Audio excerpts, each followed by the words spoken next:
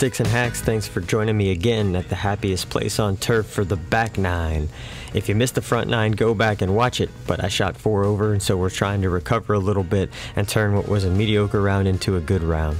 The 10th hole is a short par 4. You got bunkers on the right and trees on the left, so I'm hitting just a 3-wood here to take some of the trouble out of play and just draw it to the middle of the fairway.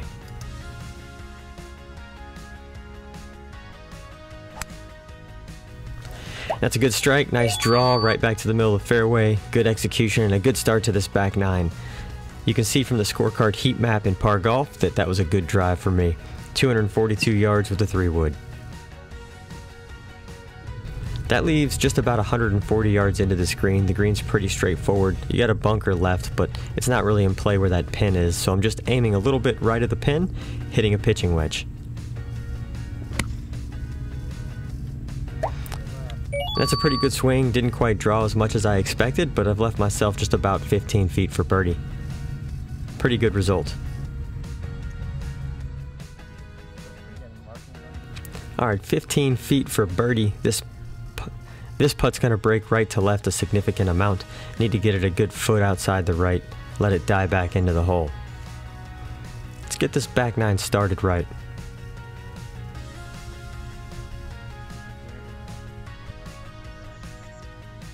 That was a pretty good putt. Obviously I left that short and I wasn't too happy about it. I'm letting the front nine affect my attitude a little bit still, trying to turn this around. New feature for this vlog is the scorecard heat map that you see in the bottom right from Par Golf. You can see that I hit a good drive, a good approach shot, an average putt, which led to overall a good hole being green. Those colors will change depending on the quality of the shots as I play throughout each hole. I like to use the scorecard heat map to really know which components of my game contributed to the score on the hole, either good or bad. And you can use the same if you use Par Golf to track your play. Let me know in the comments if you like this feature. 4 holes in and I'm still 4 over par. So after starting 4 over through 4, I've leveled off and I'm starting to play some solid golf, or at least it's starting to get a little bit easier. Time to turn it on and see if we can make a few birdies on this back nine and turn an average round into a good one.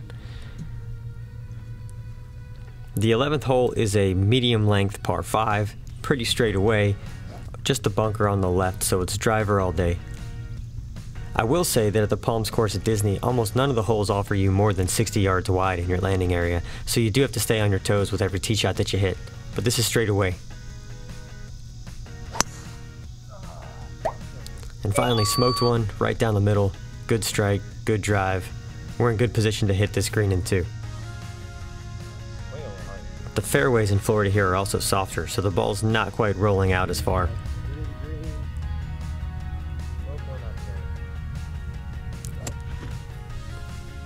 You ever get so excited to hit a par 5 and 2, or wait too long to hit a par 5 and 2, step up to the ball, and just stone cold top it? Yeah, me neither. Now when you do hit a bad shot, it's important to look cool, so we'll take it to the top, and here's what you can learn from a scratch golfer. When you make a bad swing, do a controlled drop, anticipate it so you can get the catch, club twirl, walk off. That's how it's done, folks. Alright, so basically I laid up unintentionally and laid up into the rough, so I've left myself a little over 150 yards into this green. I'm expecting a little bit of a flyer, so it's just a wedge. What's important here is to get it to the right of the target in the middle of the green, so that at worst I 2-putt for my par and minimize the damage. What you can't do is smother the wedge over the green. And now you see that I've hit a good drive and I've hit 2 bad approach shots, so approach is a bright, glaring red. I've dug myself in a hole that the short game's got to dig me out of. Luckily this shot isn't too difficult, just over the green, just got to pitch it on and let it run up to the hole. Should be a relatively straightforward short shot. Now I can tell you after hitting that chip that I'm frustrated with it. From a strokes gain perspective though, that wasn't a bad chip. I've left myself 10 feet and a good chance to save par. So rather than getting frustrated that I didn't hit it closer, you got to step up and put a good stroke on it. And just like that, I've saved par. So on the whole, good drive, really poor approach, okay short game, great putt, and I'm still losing strokes to the field on a par 5. That's okay. You gotta take the good with the bad. I could have made that worse and let it get to me and made bogey. Instead, I've made a solid par and can live to fight another day. The 12th hole is a short par 3. It's only about 125 yards to cover those bunkers and get to the fat of the green. So I'm just hitting a little gap wedge here, aiming to the right of the hole, middle of the green's okay. Let's get a birdie putt. And I was not focused. I was distracted by what was going on behind me, caught that a little heavy, and I did make the green, but not my best shot. There's one. Not great. There's 30 in there. Sometimes when you're playing around, you just need somebody to open the can, and the birdies start raining. 20 feet for birdie. Big slider, big downhill down green at the end. Start it out to the right, watch it die in the hole.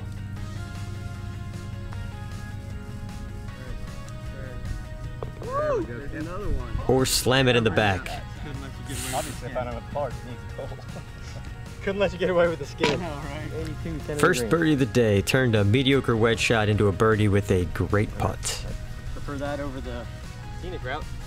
The 13th hole is a really short par 4. In fact, it's drivable, only about 280 yards to the middle of the green. The challenge is it doglegs right, and it's all carryover water if you're trying to hit a draw. This is not a shot that fits my eye. It's not a shot I should be going for. I've just made birdie, and I'm making a very poor decision here. It's all water carry for me to get there, and I've been blocking everything to the right.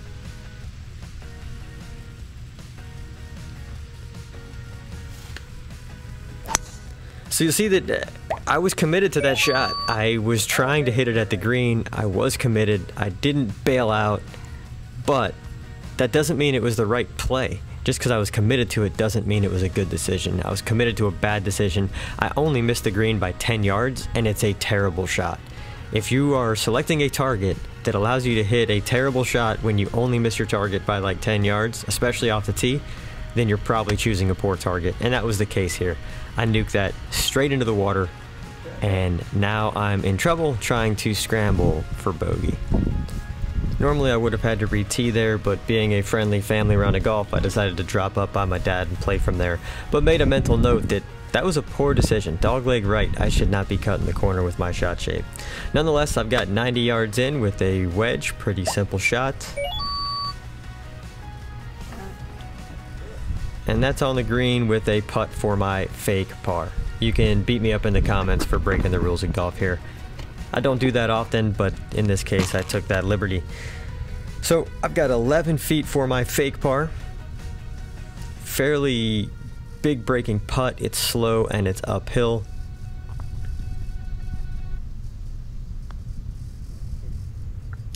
And that was a poor stroke, so getting what I deserve to some extent.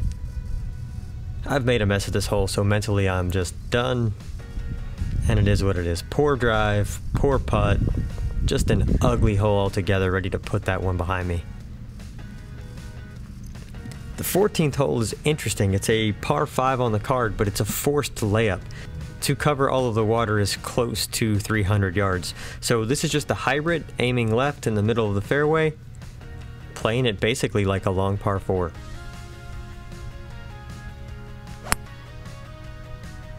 And that was a little bit smothered. Honestly, I don't love hybrids. I will probably take that out of my bag and replace it with a driving iron. But at least it's in play. So I went through the fairway into the rough on the left, and I'm hitting that same hybrid again with about 210 yards into this green, aiming over that bunker and hoping to draw it in.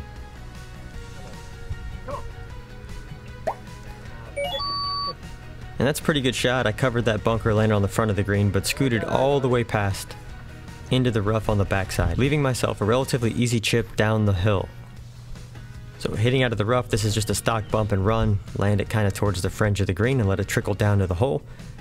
Give yourself a nice little tap in birdie.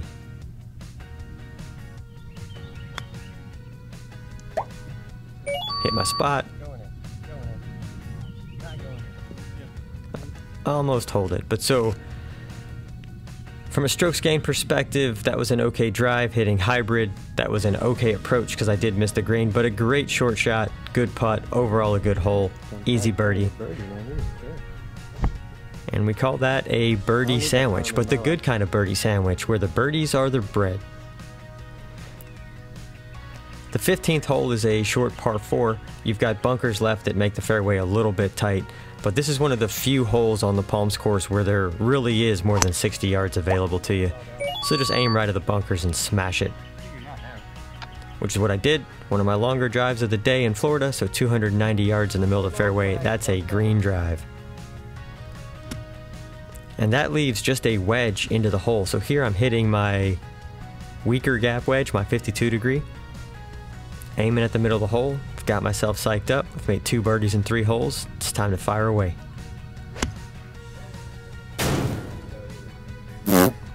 And I caught that heavy. So it's on the green, but that was one of my poorer approach shots of the day. Not exactly stoked with it. Nonetheless, it's a putt from about 22 feet. I have been putting well, particularly here on this back 9.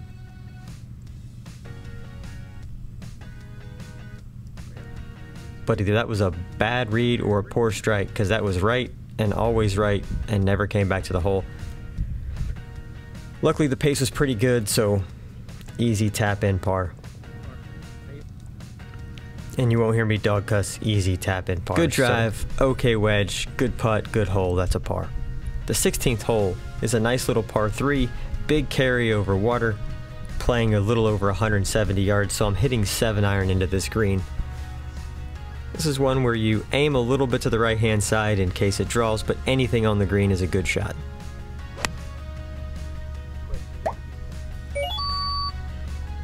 That's a good strike, drawing a little more maybe than I wanted, but it's in a good spot on the green with a putt for birdie. Good shot. So here I've got just 22 feet for birdie. Should break a little from my left to right.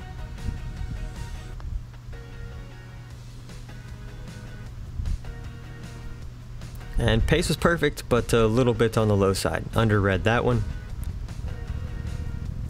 I'm a fan of easy 3s, and that's an easy 3. Good approach shot, good putt, good hole.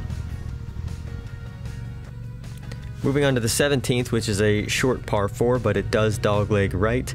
And so you almost want to hit it over those trees on the right hand side to get it back into the fairway. Otherwise, if you aimed straight away, you'd be taking less club or risking running through the fairway. So I'm aiming at some palms off in the distance, trying to cut the corner with a good drive.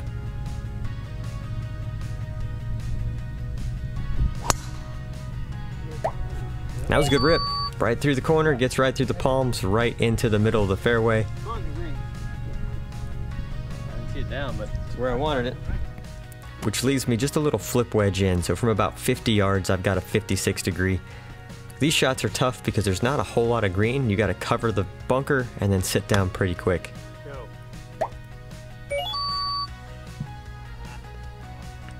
Mediocre. And I'm disappointed with that, but again, that's just poor perception, because from a strokes gain perspective I've left myself in a good spot, just 20 feet from the hole.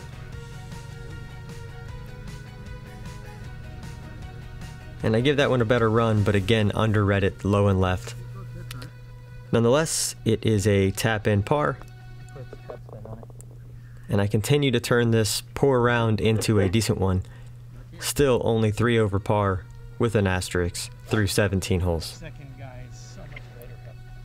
The 18th hole is a longer par 4. You got a bunker on the left, but you do have enough room to hit driver, and it being a long hole, driver's the play. So just aim down the right hand side of the fairway and smash it.